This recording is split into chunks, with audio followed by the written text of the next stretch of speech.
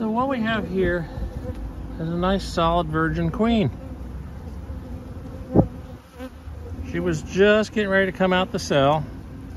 And we're going to hold on for her a little bit because we have another hive over there which may or may not be queenless. I got to get some attendant bees in there with her.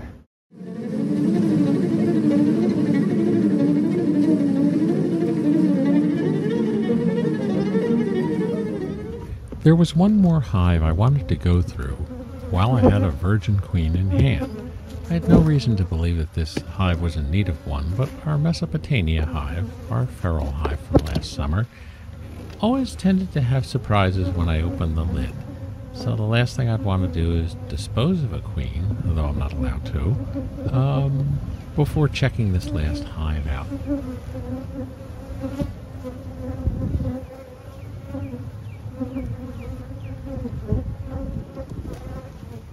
Starting to dry out.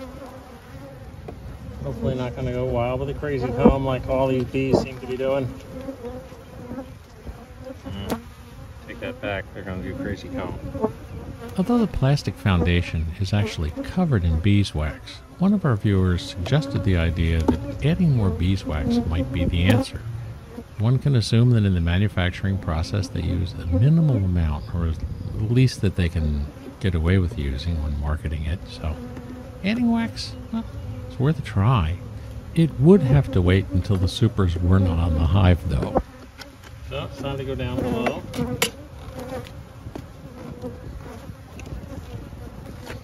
Here we have a nice solidly packed hive.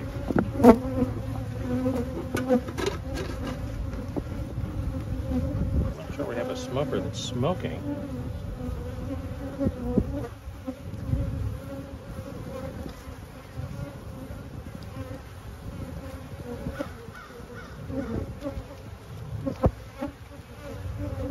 Brood.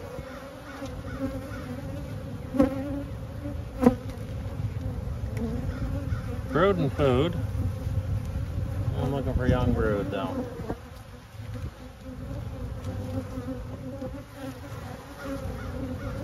Nice sheet of brood.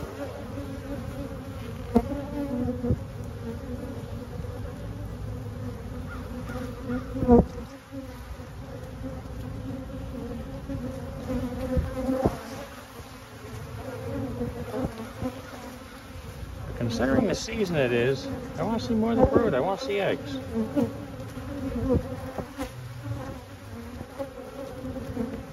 I see jelly. I see eggs. Okay. At least one of these hives is really doing its thing correctly. Actually, I shouldn't be so pessimistic. Our 2 new packages are doing wonderful. Our feral hive is doing wonderful. 2 original nukes, which last year seemed to supersede their queen every time the sun rose, are more or less doing the same thing this year that they did last year. Going into supersede mode all the time. Or swarming, although I have yet to have anybody tell me they've actually seen a swarm come from these hives. Bees are bees. They're going to do what they want to do. Doesn't mean they didn't, though. They're going to want to multiply. They're going to want to reproduce. If that urge to split and swarm is indeed genetic, then that ultimately will be the predominant trait. Simply because that's the ones that will reproduce themselves. As a beekeeper, that's a pain in the butt. With the bees, it's a great thing. This is more or less a happy hive. Not happy with me, but a happy hive.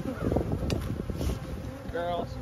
The infernal buzzing you hear are still bees that came from that first hive that follow me all the way down the track. Oh, they just don't ever seem to want to give up. This hive actually was pretty mellow, and our packages are pretty mellow as well. What do you do with a virgin queen?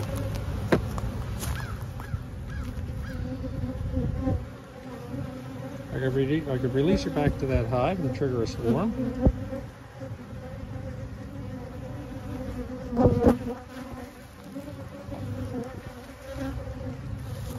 Or I could throw in an observation colony and see what happens. I was pondering the idea of possibly killing two birds with one stone. Specifically, that first hive was quite populated.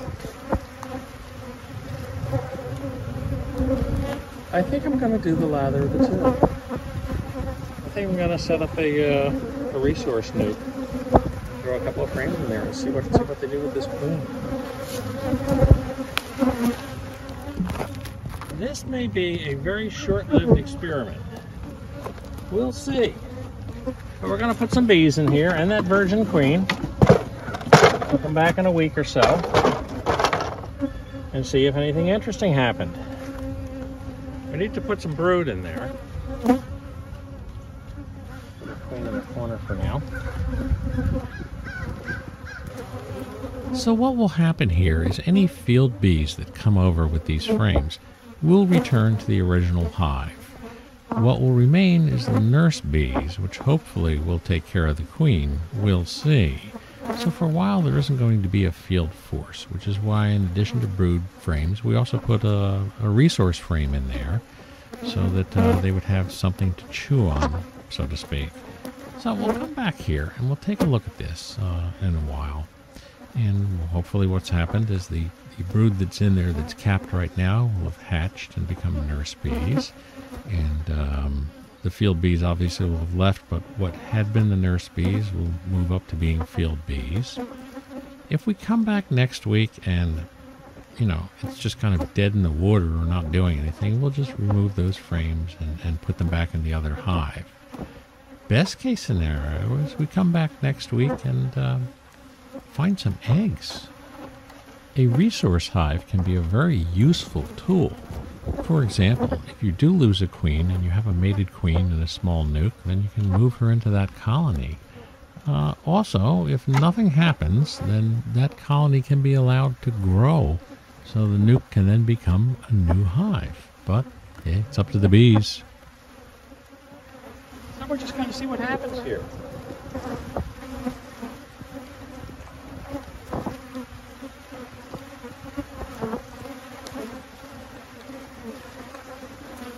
Nothing else. We'll reduce the population of the hive that I believe is right about to swarm.